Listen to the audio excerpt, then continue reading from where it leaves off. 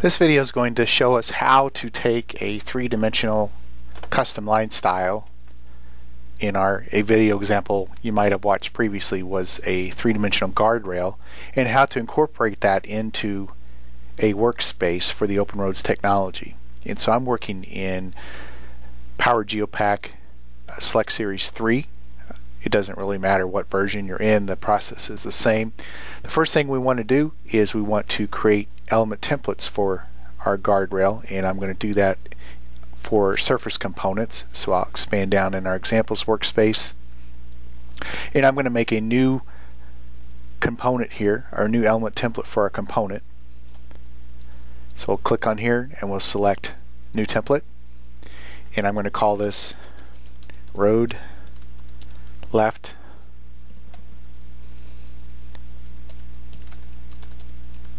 guardrail 3D, and the level is going to be road guardrail, and we'll do by level on the color, and the line style, which we created in part 1, is going to be, and then for our weight we'll use by level. And then I'm going to go ahead and add primary class, because we'll be doing some stuff with a construction class. And then we want to add a material,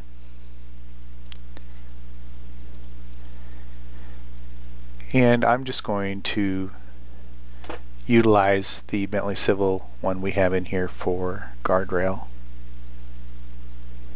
post. Select that, and then what we want to do then is repeat this process for the right side. So we'll do a right click, copy, and then we need to come back up to the top folder, and then we can paste, and we'll rename this one.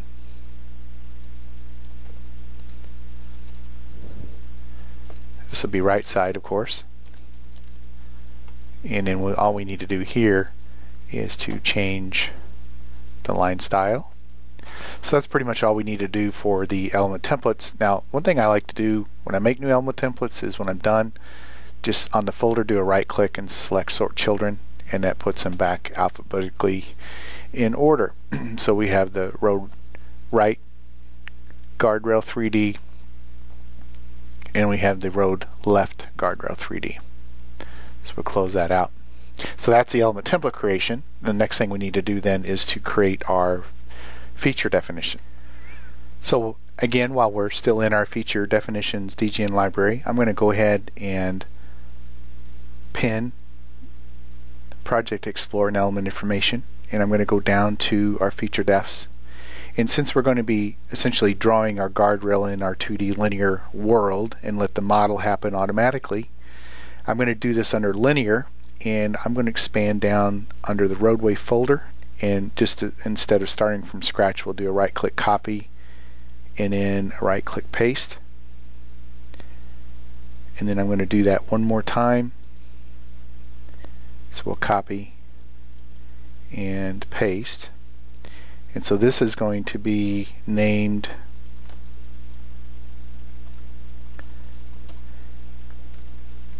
so 3D left,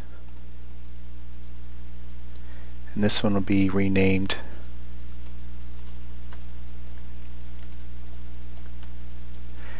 right. So now that we have those renamed, we can go in and modify those. So this left side, we'll call this guardrail left 3D for a name prefix. We will be coming back later and picking a corridor template to do the rail portion, but right now we're just focused on the post. And then the other thing that we need to change down here are the element templates for the cross sections and the 3D model. So we'll come down here, we'll go to our components folder,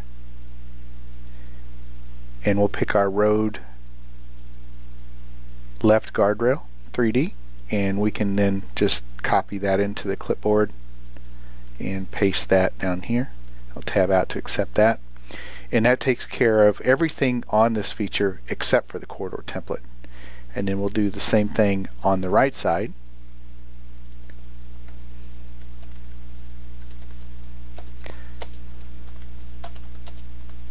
Guardrail right 3D.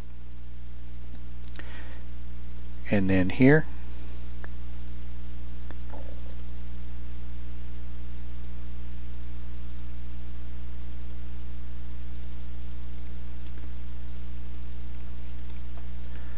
And then that takes care of the right side. So at this point we have our element template created, we have our feature created. We're ready to now test this and make sure that our posts are drawing properly, and then we will proceed on then to our rail next.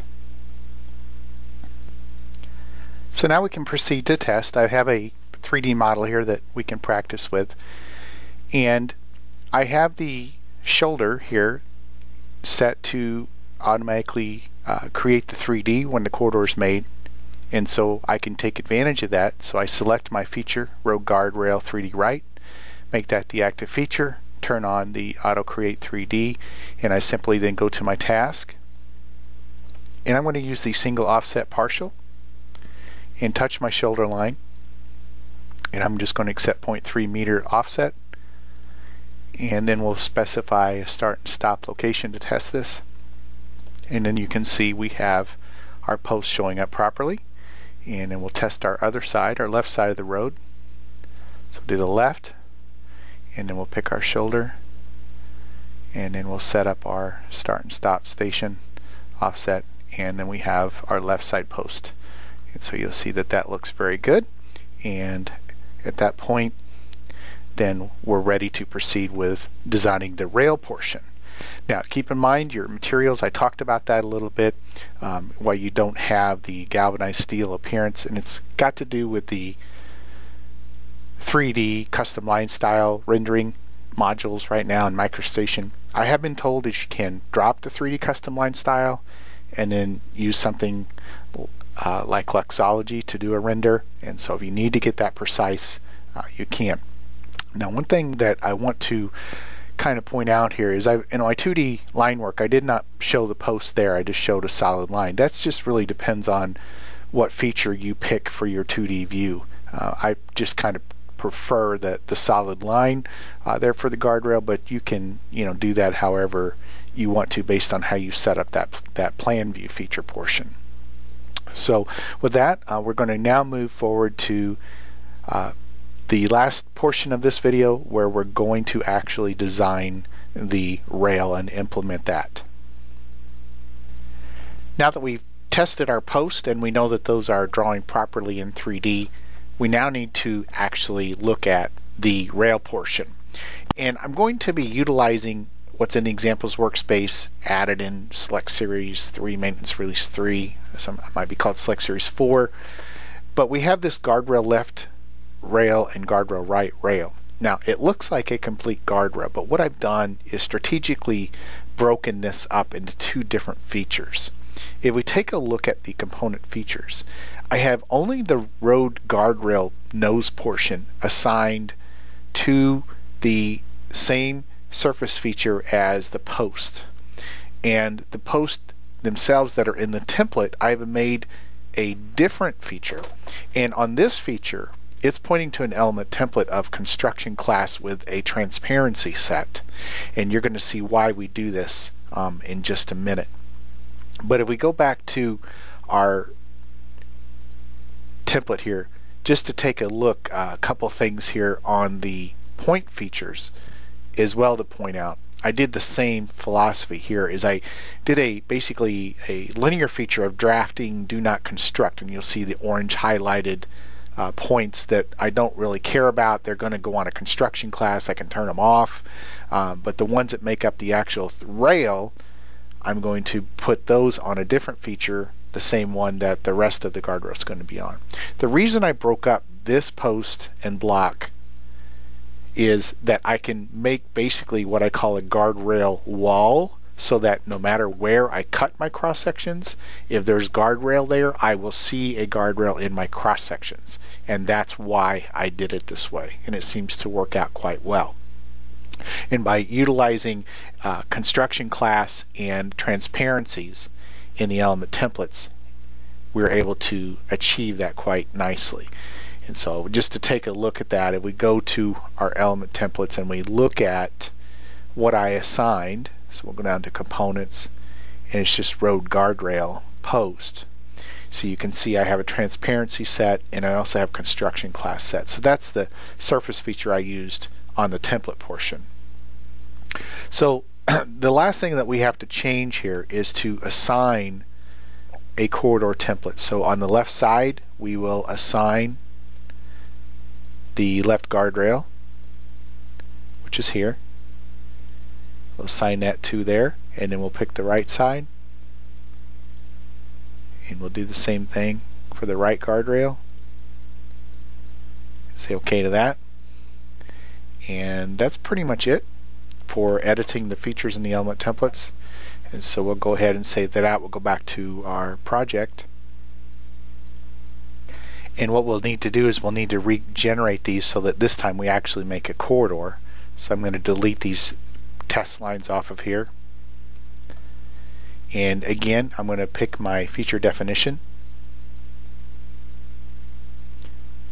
Now, because I modified the feature definition, just to be safe, I'm going to go in and delete the ones that it copied across so that it updates them. So we'll delete that one and that one, and it'll recreate them when we process. So let's pick the left guardrail. So again, roadway,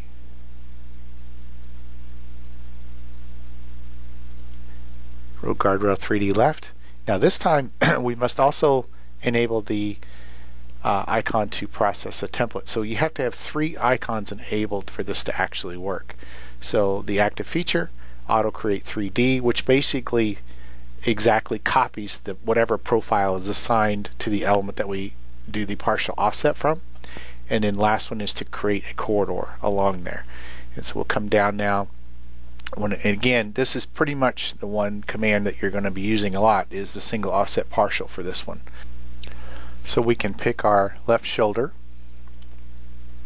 and just use an offset of -1 meter here for our test. We'll start it back here, stop it up here somewhere, and then we have our 3D guardrail. So we'll say no to mirror, and we'll switch over to our right guardrail, and we'll pick our right shoulder.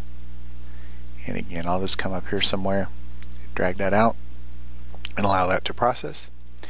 And so we come over here and look at our model. Now you're going to see we have a very nice looking 3D line style making up our post in conjunction with, go ahead and conjunction with our template that makes up our rail. Now if we turn on our construction class here, now you see we have our wall that is generated from the remaining portion of our template, but we have that on construction class because it's a different component feature, and so that works out really nicely. The guardrail wall, for lack of a better phrase, is what we will see when we cut our cross sections, and so that's why this portion shows up, because you're cutting through a 3D line style is not going to show up in your cross sections. But if you cut through this meshed wall coming out of your template corridor that it creates, and that's essentially what it is creating, it's creating a miniature corridor along that guardrail and processing that template, then you can have your guardrail show up in your cross sections no matter where your cross sections are cut, and you can see it's anatomically it looks correct or dimension standard wise. And so that's how it works. Come in here, typically you would leave your construction class off in your model to not see that, but it's not going to affect what's in your cross section, because that's going to have your construction class on. And then once these are placed, then of course you can at any time come in and manipulate those if you want to lengthen those, adjust the offsets, whatever. They're just regular single offset partial entities or geometry that you created, and you can at any time make adjustments to that. You can type in new value, whatever you want to do, and see that model update appropriately.